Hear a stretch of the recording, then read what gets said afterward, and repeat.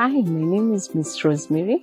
I am a teacher at Mount Kenya Academy and a proud alumni of the school.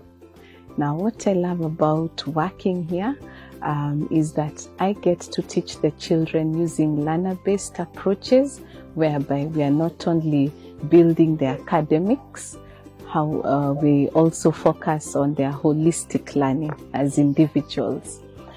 Coming back here as a teacher makes me really proud because I'm able to continue with the values and the fun activities that we used to do while I was a student, and now that I'm a teacher, I'm able to exercise that even better.